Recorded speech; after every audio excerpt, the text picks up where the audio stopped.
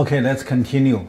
And we just gave the descriptions of different foreign investments and then turn to the debts, and then the debts turn to the deficits and reduce the investments into the urban industries and then to make a large number of unemployment. And that is the crisis. And then the crisis by sent out this unemployment labor to the countryside and then to make the urban industries have a soft landing. So the crisis soft landing mainly by the rural, and the rural mainly by the people's coming by the collective system.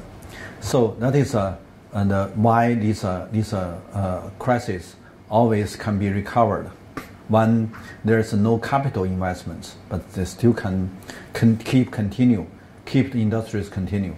So, but that is the so-called Mao time.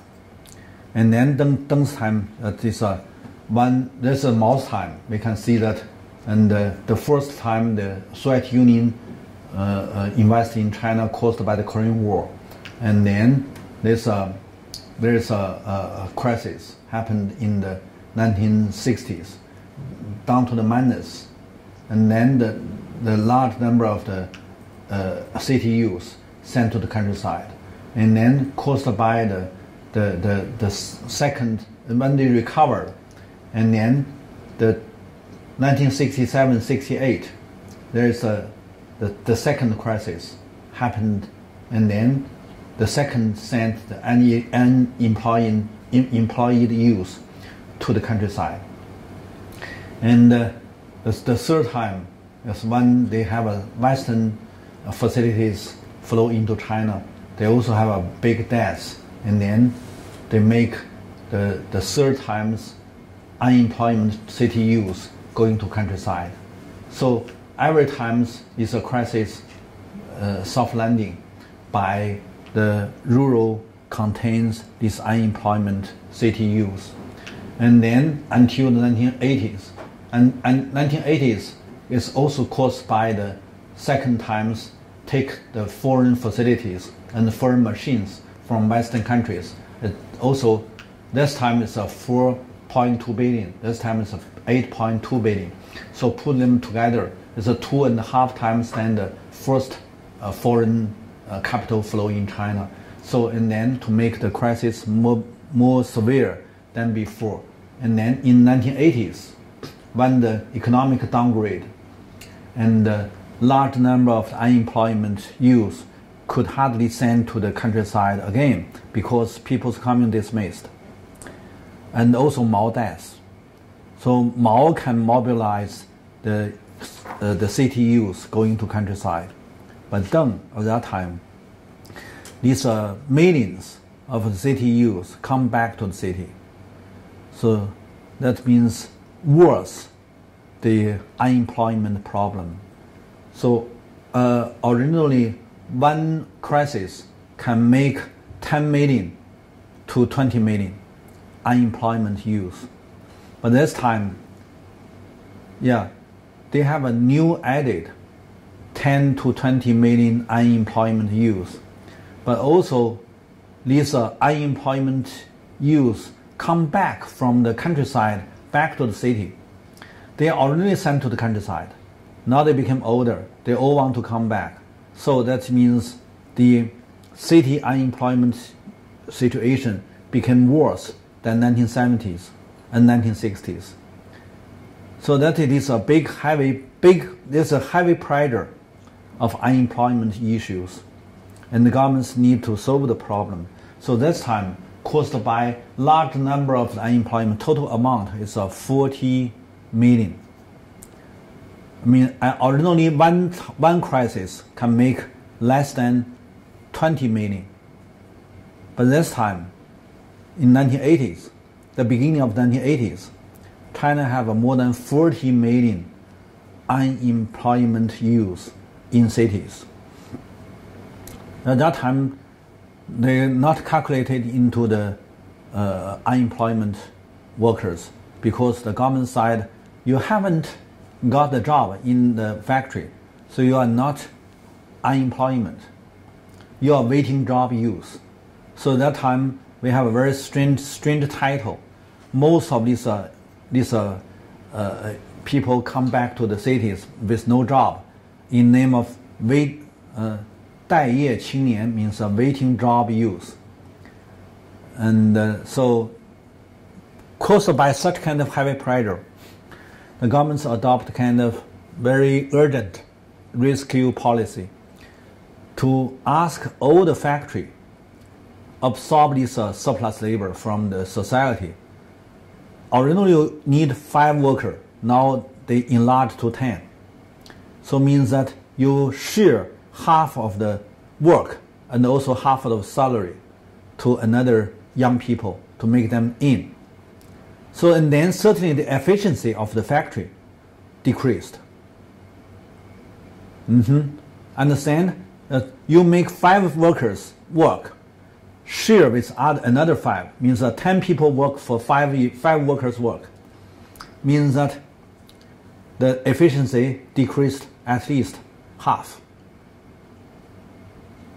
But anyway, you try your best to solve this problem, to avoid this educated youth, this waiting job youth, wandering in the street, and then to make a lot of problems. And even that, before they absorb this unemployment youth, they have made a lot of conflicts. And then at that time, the governments adopt the price policy to take a lot of youth into the jail. So maybe it's millions, maybe. Anyway, it's a large number of these unemployment. They are wandering in the street. They make a lot of bad things and then arrest them and put them in jail. That is not only in jail, but also so-called labor education, 劳动教养, means they got to work in some farm or some construction field, but not pay because they do a lot of bad things. So take them to the construction field. So many bad things happened in the beginning of the 1980s caused by the heavy pressure of the unemployment. And also that's another thing is a very negative influence. That is the governments also want the government departments open the gate. The government departments set up the companies, absorb this government's officials' case. They are young generation of government's cadres. They also have no job. And then they come back to cities. So give them the opportunity to join the company. But the company is a firms run by their old generation's government departments. That is that time in name of 官岛, means a bureaucrats, 岛, how to say that? Bureaucrats business? Something like that. But business is not good. It's not good because they take too much low price materials and then sell in high price. Means that they take the big revenue, not because of they work very hard. It's because of some bureaucrats give them special priority to take low price materials, sell in the society, in the markets. But that is a beginning. And then later, they don't sell. They just sell the quota. They sell the documents, sell the quota, and how much raw materials they have nominally. They even don't pay to this factory. If this factory produce glass or cemento, and these products still be in the store of the factory, but they have the documents to say that these things low price, and then they sell the documents, and then other one can sell again. So one documents, one quota can sell 10 times, and then there's a large profit taken by this so-called bureaucrats business. So this stirred up a lot of trouble. And then also make very serious corruption. So the corruptions exactly caused by such kind of policies. So I don't want to criticize, but the governments made the policy to benefit the governments itself and the benefits the young generation of the governments. So I said the governments at the first page, the second page, I gave you the news concept. It's not come from my thought, it's come from the practice. What is the government? When the government is facing the challenge of the crisis, what they should do. So that is the government's behavior. And then these are bad things. You mean sell the documents, sell the quotas, many times, certainly make high inflation. So that means that they want to ask their parents, give them more, and then the market price will be less. I mean, selling the materials by market price will be less, and the market price will be high.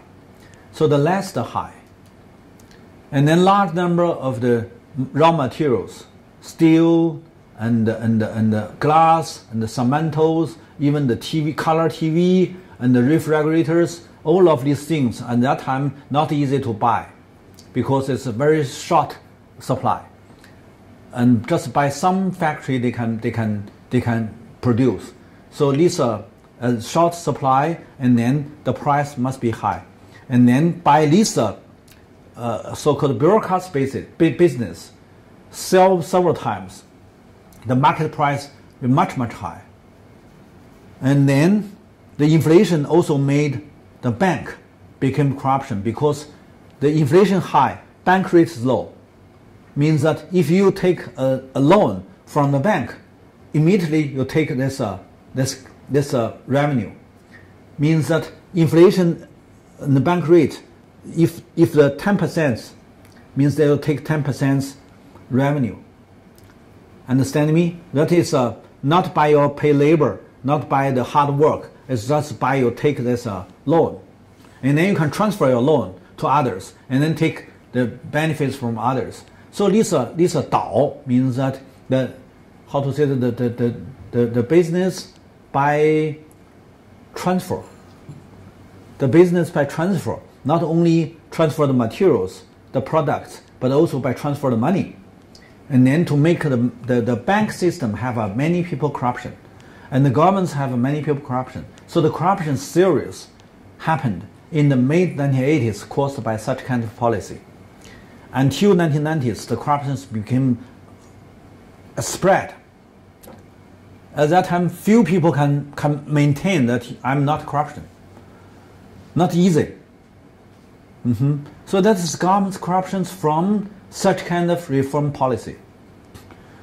So by these things, we can say that, and also caused by the crisis, there is something happened in the political regime. Nowadays, still be very impact because of the central government's budget. The percentage of central budget is very low. So the local have the local so-called 自主权 means that local can make decisions by themselves. And then the local governments do a lot of policy as a pro-capital. Because they are short of the capital, they want to develop their industries, local industries. And then benefits by the local industries, they can have a fiscal income. So the local governments set up a lot of pro-capital policy until 1994, when the central make the new policy to make the balance, local half, central half. And then when local lost half, and the original local is here, it's seen as a 70%, but down to 50%. Or even less than 50%. And then local governments cannot stand such kind of loss. So local governments take more payments, more, not taxation, that is fees. So they do the collect fees from the peasants, from the rural society. And then to make farmers' burden goes high. That is a new phenomena from the mid of 1990s, and then to have a lot of social conflicts. So at that time, the peasants all understand the government's tax is very low. But second tax is not tax. Second tax is fees collection by the local. So local fees taxation 3 times than the total amount of the agricultural tax. This phenomenon happened in the old governments, also in later Qing dynasty. If you allow local have their ability to have a fees collection, that must be very bad to the grassroots, to the marginalized population. So that is why from the 1980s, there is a serious corruption spread. In 1990s, there's a annually increased very big social conflicts. That is in name of 群体性治安事件, means a mass instability case.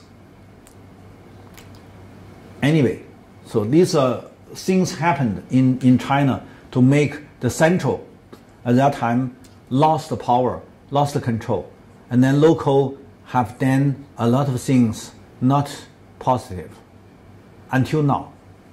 So we can see that this is very important to know. And then also from the 1990s, when China trying to accelerate to merge into the globalization, there is a double supply from China, that is a developing country, to the capitalist country.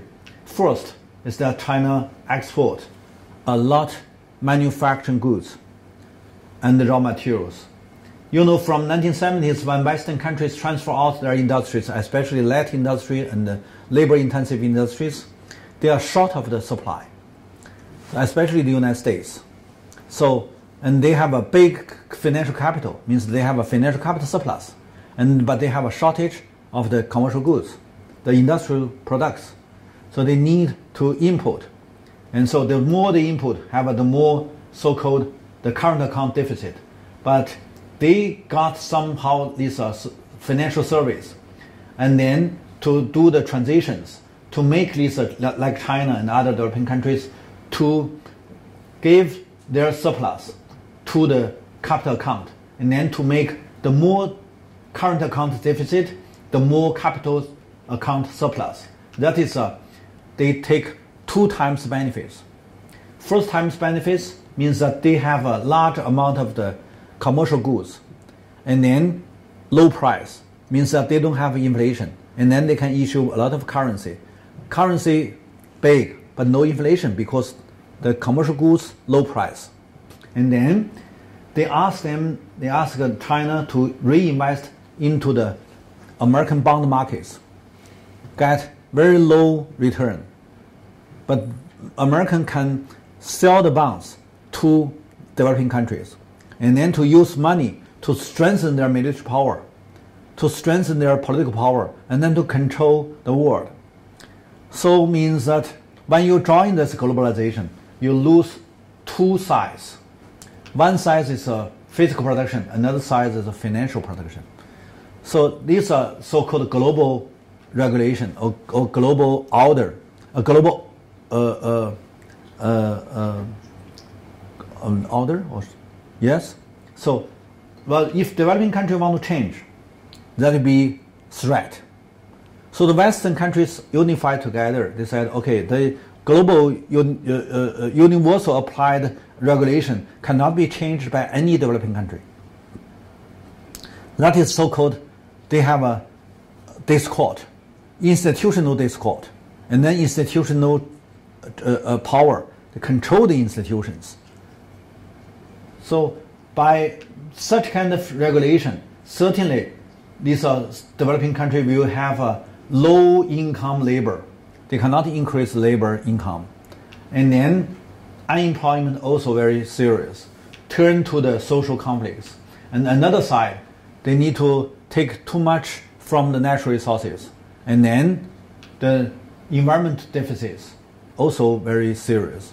So both natural resources problem and the social problems all created not by themselves, but always be criticized by Western countries is because of you are short of the human rights. You are not good at democracy. You are not good at this social management, whatever. So, but if you exactly learn to Western country system, immediately fall to the trap. That is a so-called paradox of developing country. So when developing country accelerates to merge to the globalization, like China, it's not very clear to have such kind of picture. Even nowadays, the mainstream still believe that China benefits from the globalization. But indeed, they double supply.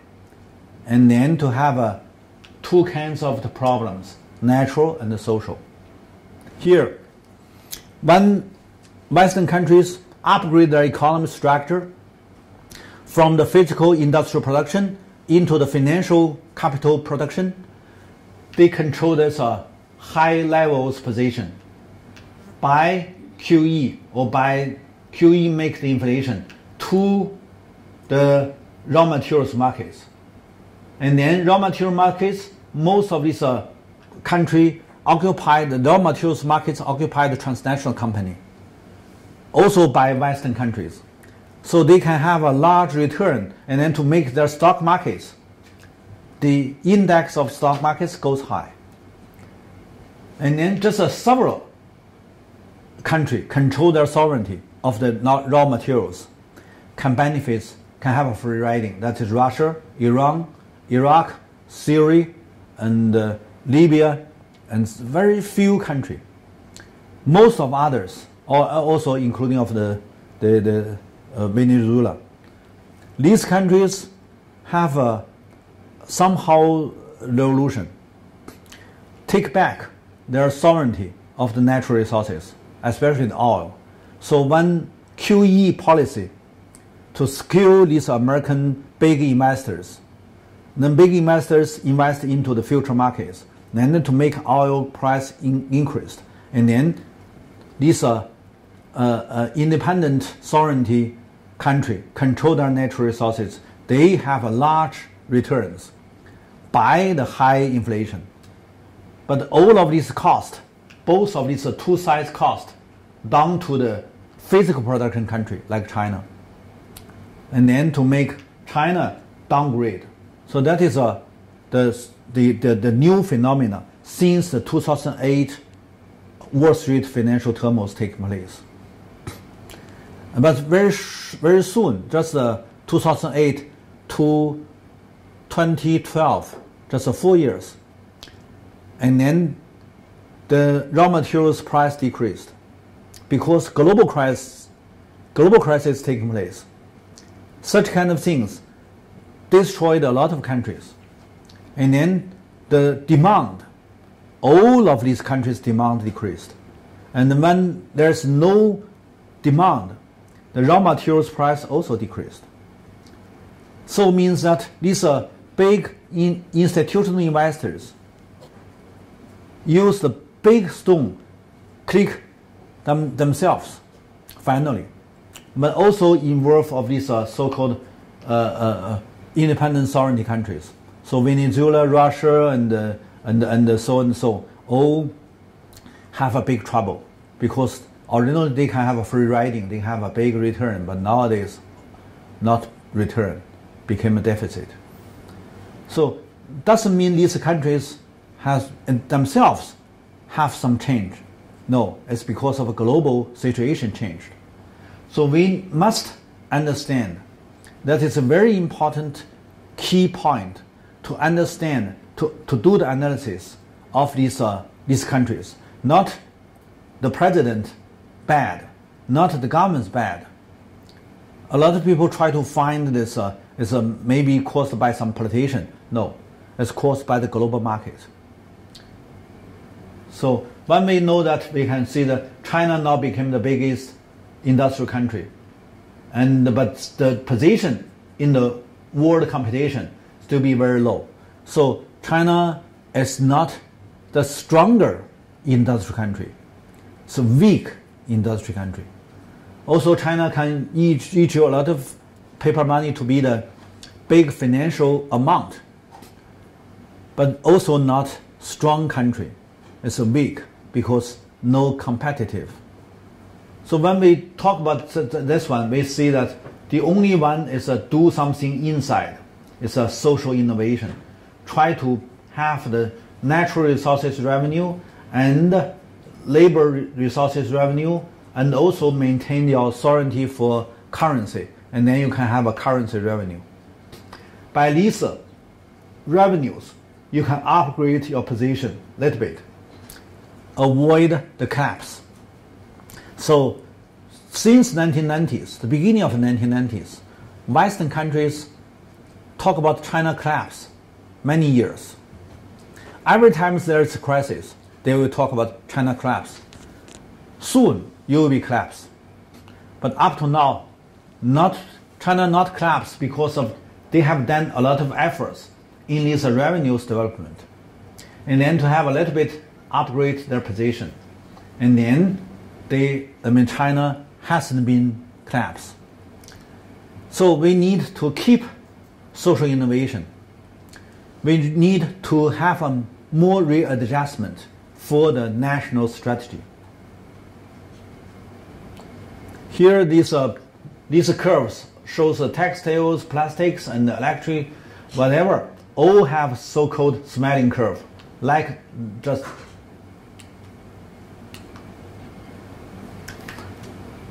the upper one shows the whole country. That is the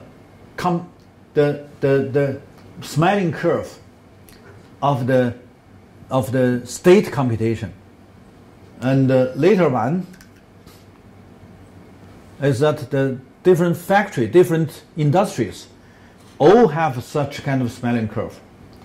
So if you see that China in these industries all are in the low level, so it means that China not strong industry country, but weak industry country. Even they have a big number of industrial capacity. Here shows that the American so-called economic structure. Here, the enterprises is a physical production, because the physical production transfer to overseas, and then the overseas profit directly come back to the capital markets. So these institutional investments have such kind of circle, and then government QE subsidize these institutional investments, so they have this circle. But enterprises, when they transfer out, they will have no employment, reduce their employment, so the labor social security also reduced, cannot contribute to the government's redistribution system, and then to make government's fiscal have a deficit and debts. And then the more deficit, the more debts, they want the more government bonds. The more government bonds, they want more paper currency to buy the government bonds. So that means the financial capitalization became larger and larger. So that is a ventral board became larger and larger. So that is financial capital became bubbleized, and the bubble break will be tomorrow, will be next month, will be next year. Anyway, should be, must be broken. Okay. And then, because the government cannot do the redistribution, so large number of unemployment go into the street. There is a lot of street violence. And also caused by the benefits only share inside of this capital group. So they have such kind of American policy, do the money strategy. The money strategy mainly rely on the energy and the grain. So the future markets of energy and the grain controlled by institutional investments. So the capital game play another two game, energy and the grain. Negative impact to developing countries. So here it shows the American QE1, QE2, QE3, and then this money flow into the institutional investments, and then to use the money strategy to negatively impact the developing countries. So we know the so-called the international regulation, the world order. What is that? It's exploitation by financial capital group in small population. The large number of these grassroots, this marginalized population, just take the cost. So we have to make every people understand such kind of the unfairness, the unfair regulations must be broken, must be turned on, and then we need a new world. So another world is possible. It's come from such kind of bad situation. So we believe the alternative. We believe another world must be possible, must be implemented, and also caused by they move out their physical production. So from 1980s, that is a new liberalism. The new liberalism neoliberalism is a kind of soft power. It's a kind of ideology combining the financial capital grow up. So here shows that the financial capital since 1980s to the crisis happened year 2008. It's an increase many times. That is the world.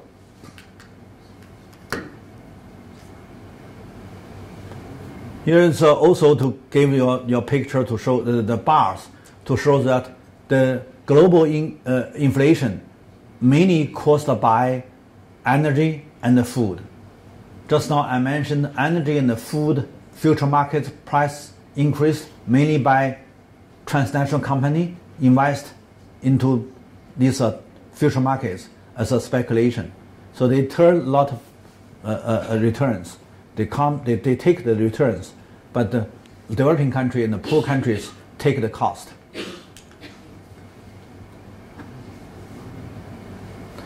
Now let's talk about the part 4, China facing the new challenge, and led by the global mainstream, but inside of China, they did have the truth. They did have the policies for carry out the rebalance.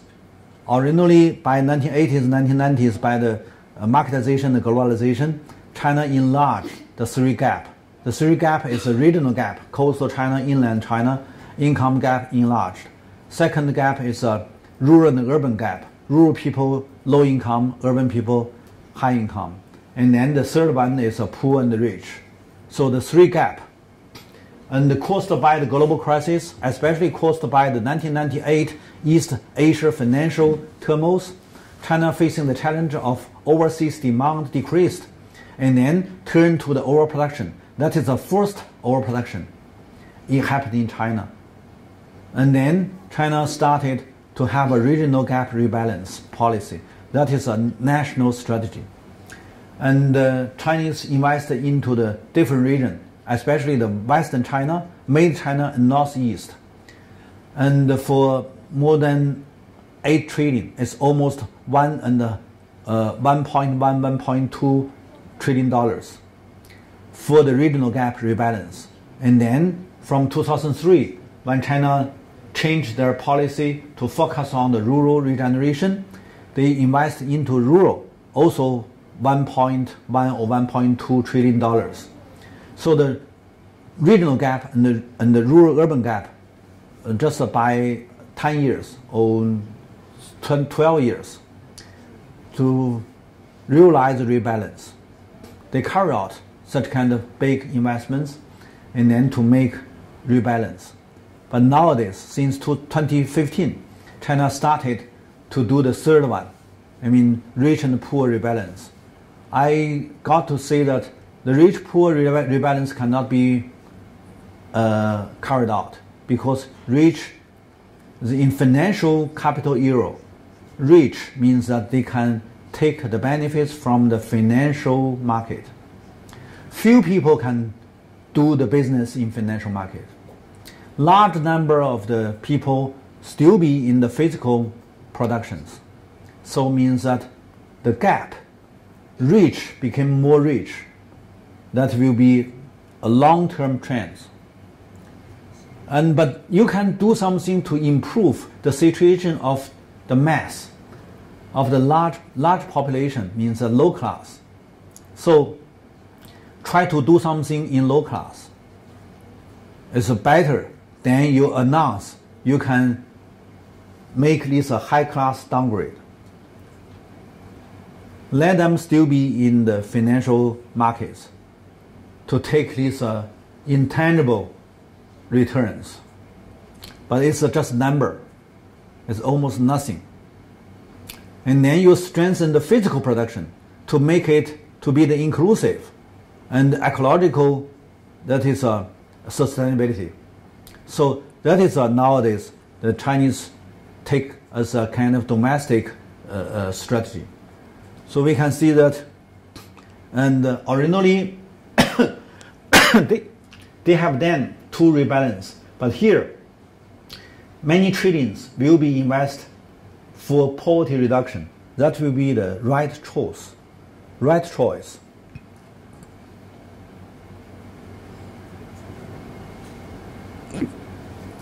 Here, the precondition when they talk about the national strategy, when we talk about the Chinese readjustment in the new century, we said, okay, because of there is a kind of twin Egyptian pyramid, means that China economically and socially still be stabilized. Economically means that these years caused by the physical construction and infrastructure construction, China has have 5 trillion physical assets, and then based on that they have 180 trillion financial capital, and then above there is a 60 trillion government debts, and these structures to be stable because they keep invest into the infrastructure construction. You can enlarge your physical properties, and then you can have more financial properties. So the physical property and the financial properties enlarged means that debts can be reduced as a percentage. Here, caused by the land reform, and then the low class all have the little properties. So the low class still be stable. And then above there is a new merging middle class. And the middle class now became the main force to do the consumption, to enlarge the consumption of domestic.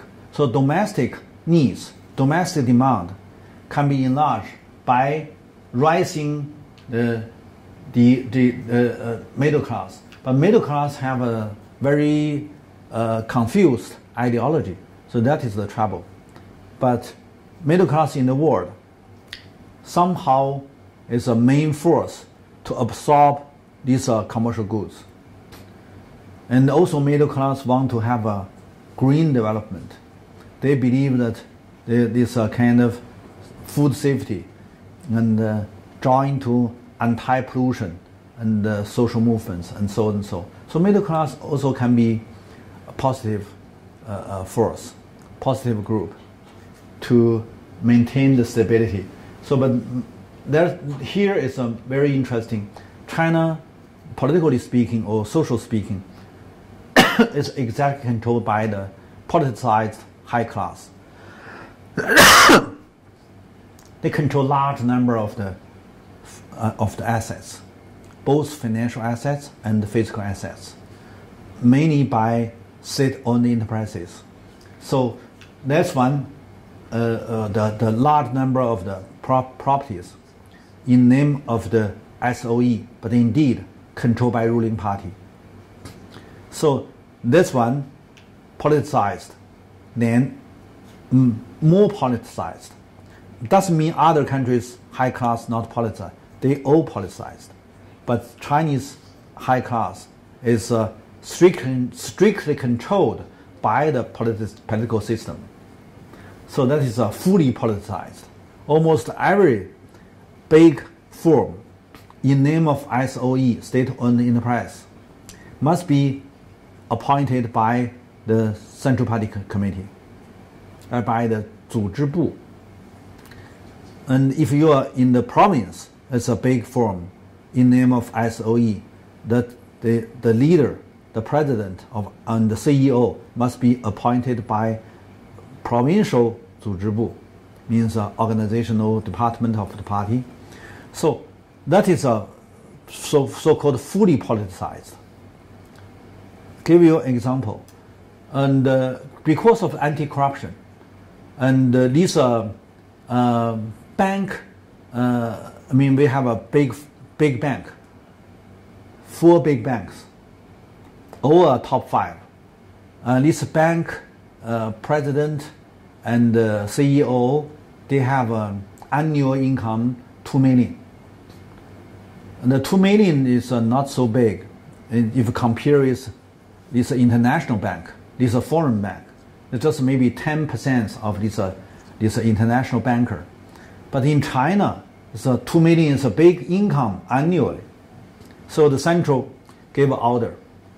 You need to reduce half. No anybody say no. Very soon to cut half of their salary down to 1 million. So that is even nobody can complain. It's because they are totally controlled by the central organizational departments. Even they think it is unfair. We have done a lot of work. And then if you compare with our colleagues outside of China, they originally have 10 times salary than us. Now you ask to cut down half, will be 20, just a very low as other countries. So, but anyway, they have to follow. So that is why Chinese governments can use 2 hands to do the readjustment. One is a physical system, another is bank system. All belong to the central governments. So that is the strong power in the world can use 2 hands. Means this head can directly use these 2 hands to do the adjustments. That is also why when China facing the crisis, Chinese governments always take the measure as a counter-cyclical. These measures, not like this free market country or liberalism country, they use the policy as follow.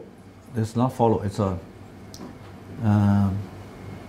pro-cyclical measures.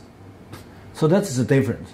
So why these Western countries one by another falling into the trap of the debts and the deficits and so on and so. But China still be there. So just from the beginning of 1920s until now, more than 20 years passed, a lot of Western people talk about China collapse. Now they all change their mouths to talk about China threats. And then they argued, can we allow Chinese system to lead this world? They said no. But they tolerate their own fails. They cannot jump out from the trap. But they refuse to learn such kind of system. I don't say it's good. I said it's worked. Worked for counter the crisis. Even myself, by the volume, I think I may not accept. I may not follow. But if I think about mass, think about billion population, cannot stand the collapse, I have to acknowledge, I have to accept which one is workable. I need to follow which one. So that is not because I have such kind of attitude, I have such kind of volume. It's just because I need to think about what is the practice. You practice this country going to the collapse, you practice this country to join the competition, maintain non-collapse. I don't think that this country's system is good. I just think it's workable, effective, affected. So because here, you have to see the whole of developed country total amount of their labor is just 430 million. But in China, we have more than 800 million, doubled. Nowadays, we have 840 million labor. Means that if you take all the Western system into China, can you solve the problem of unemployment? No way. And here, the population will be, the labor population will be the 940. Means that we are going to have the biggest labor force. Can you give them job by Western system? No way, because Western system in the manufacturing only less than 100 million. So if you know the situation, you may know nowadays we have the not only total amount, we also have a rural labor 500 million. If you break such kind of labor pool in countryside, you will have a big flood. The labor is a flood, and then to flood the whole of these cities. So the system now in China can maintain the stability by the city is a kind of capital pool, rural is a labor pool. It's unfair, but it's workable. And then we can see that this rural labor, if only work in the agriculture, they cannot have income, especially have a cash income. But you have to make them stay in the countryside. Because city, I said that city is the urban always be the crisis happened. If the crisis can transfer out their cost to the countryside, the crisis will be soft landing in the urban area. If cannot, there will be big disaster. So when I talk about such kind of analysis, I'm very embarrassed. I don't want to say that because it's not politically correct by the Western-centric system, by their discourse. But if we summarize the 10 crises in China, we must find that what is the background, what is the problems during these 6 decades, 7 decades. What really happened in these 7 decades? So when we found that, we can see that when in the new century, when China adopted the strategy readjustment, the total amount of the infrastructure construction investments is at 15 trillion, more than 15 trillion now. And then they have a more than 1.5 trillion labors to have a cash job. And then solve the labor surplus by large amount of the investments into the infrastructure construction. By such kind of construction, you can absorb this surplus labor to give them the cash job. But can China continue such kind of large amount of the investments into the infrastructure construction? Let's have a look. Here is the pollution. I don't want to talk too much, but we need also, at that time, they talk about there will be the 7 trillion investments to solve the pollution of the land. Only land pollution, they need 7 trillion investments. And they said it's a big opportunity for driving the economy grow up. Means that investment drive economic growth. And here I said that the government's debts, most of these Western countries, all above the bottom line. China still be lower than the bottom line. Means that to use the government's bonds, to use the government's debt bonds, you still can have the room. And here shows that when you're facing the economic crisis, this one, EU countries, OECD countries, when they have the economic crisis, decreased is fiscal investments. So this is the same. The GDP decreased. It's all the investments decreased. So under the pressure of the crisis, fixed investments is the key driving force for the economic growth. So just now I mentioned Chinese still can have the room, means that they still can have the key events to drive the economic growth. And here, it's these decades from the new century, they have gave the case only the rural reform, rural investments can make some stability, can make the crisis have soft landing. So this picture shows to invest into the rural. And this one is a new strategy, that is a so-called continental strategy. Make a lot of investments to build up this three land bridge. Here, the third land bridge, I haven't used the picture, but here from Hong Kong, past the Middle South Asia and South Asia and West Asia, and then to Turkey, and then to the Europe, and also can down to the Africa.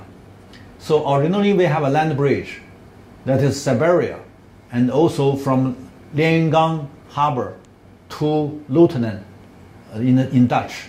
So we have a two land bridge. Now we need to have a third land bridge. And third land bridge mainly pass this developing country, especially the labor-intensive country.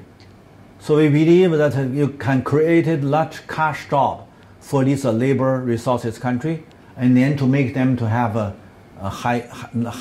little bit high income, and then they will have a domestic demand for the domestic industries, especially the light industry and the textile industries, and then by these industries they can create more job, and then step by step this area will have the poverty reduction. So if there's carried out this third land bridge, the Africa and the South Asia and the West Asia all can benefit it. Here, that is a Southeast Asian Peninsula. They have built up the network of the railway, but now China invested for improve the highway and improve the railway for perfect network, and then to make people along this road have the chance. And also, remember, the raw materials, the land, all can added value by transportation. Means that property, physical properties, all can increase their value if you set up the network. Now think about this small landowner, these small household owners. Their properties all can be increased. The value means that the properties can be increased. That means the value of the properties can be increased by such kind of construction.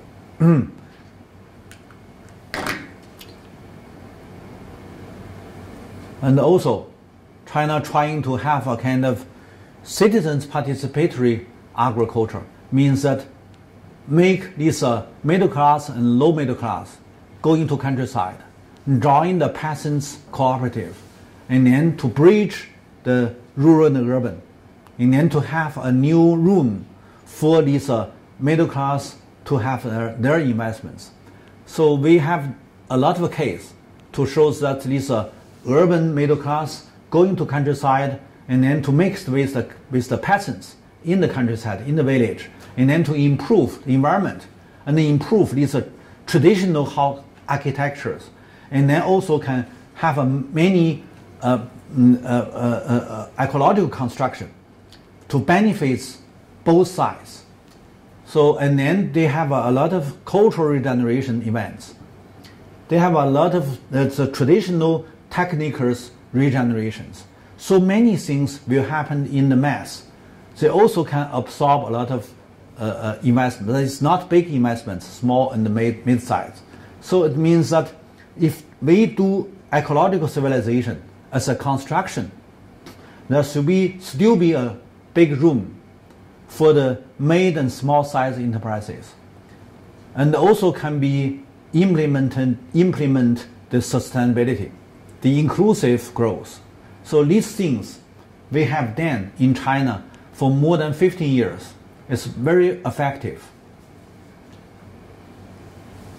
And finally,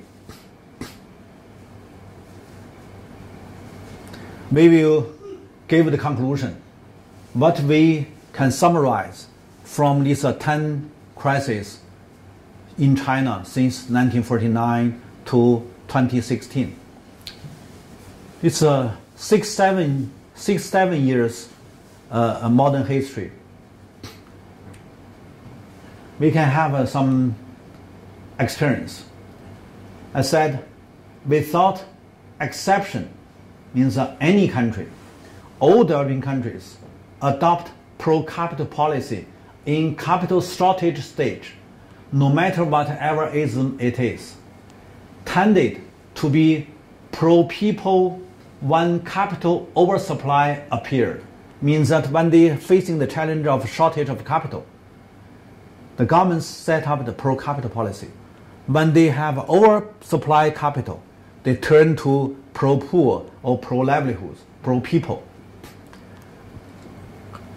China is the case.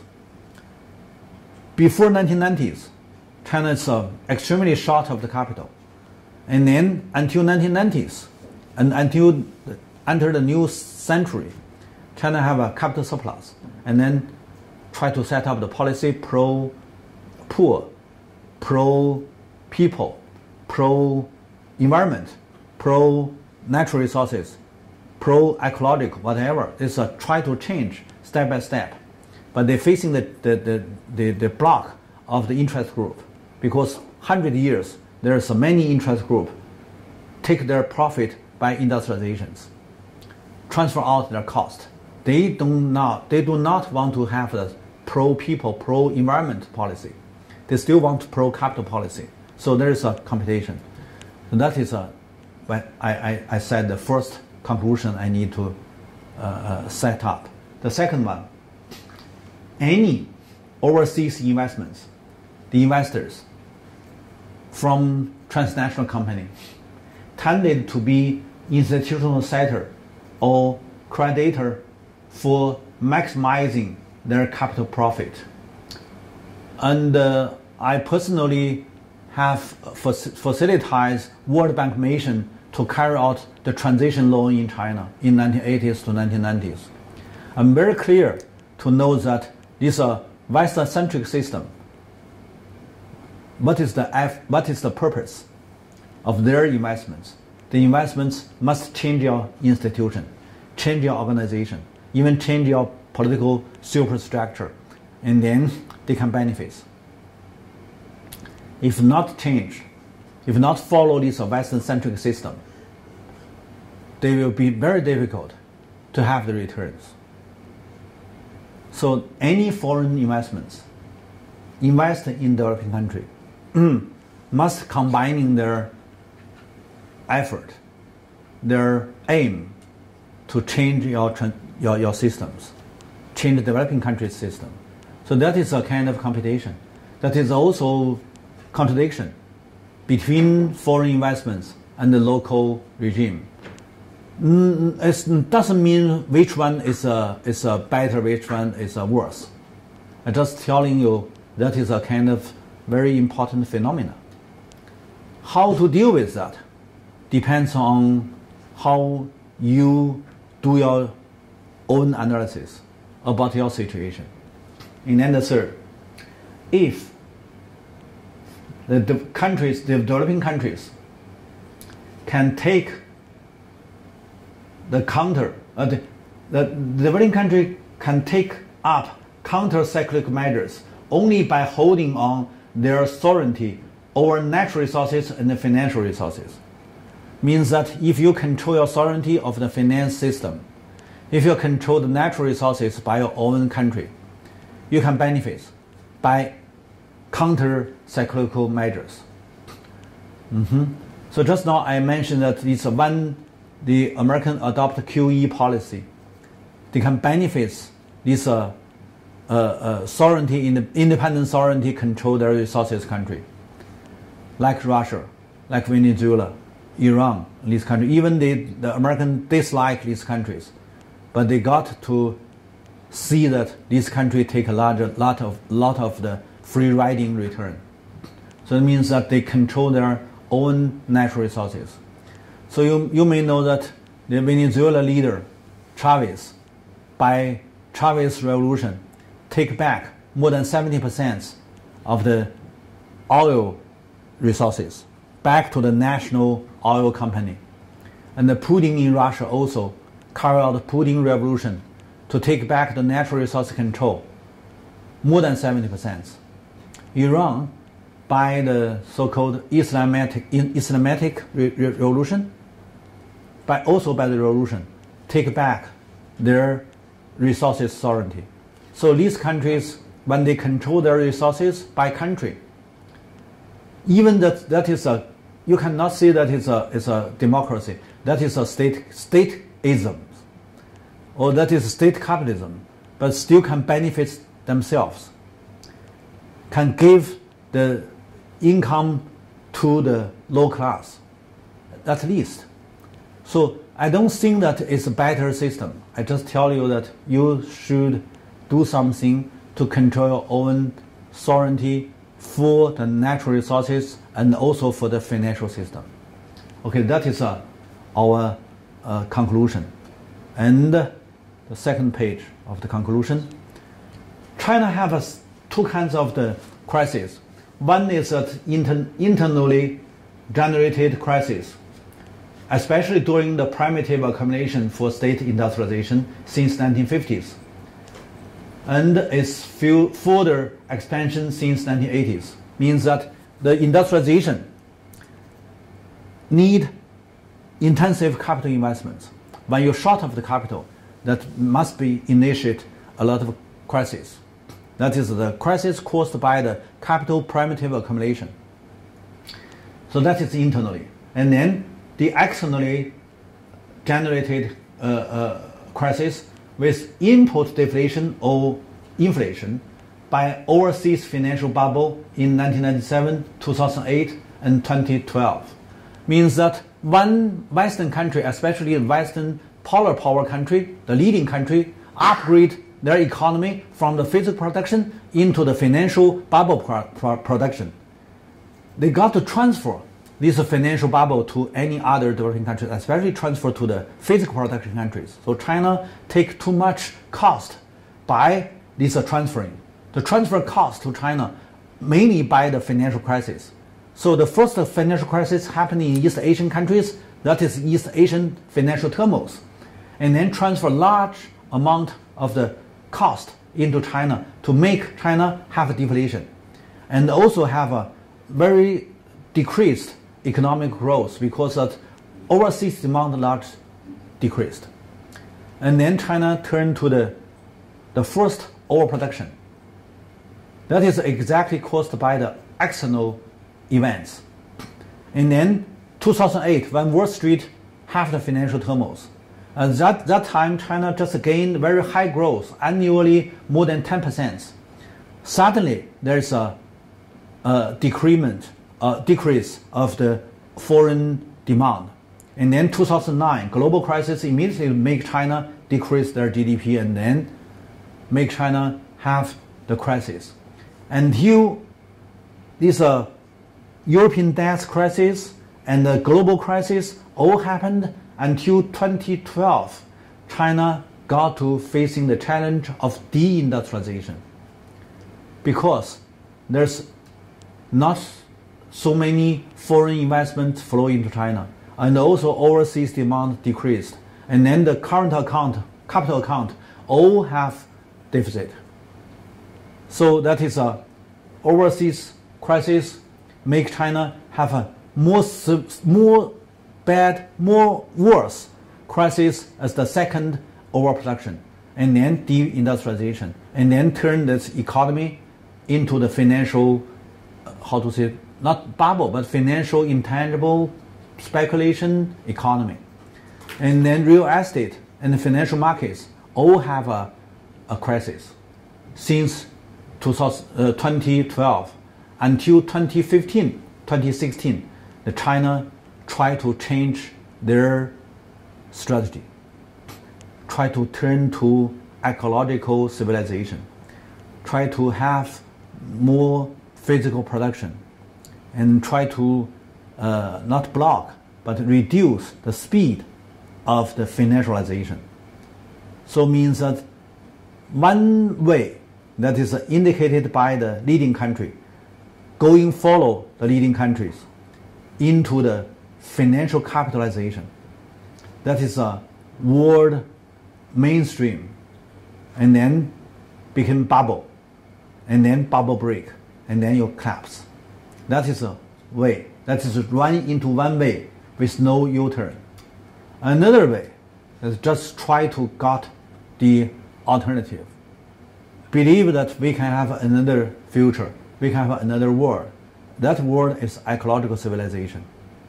We must have a mix, urban and rural, together towards ecologization, ecology, ecological civilization, and then to have a inclusive growth.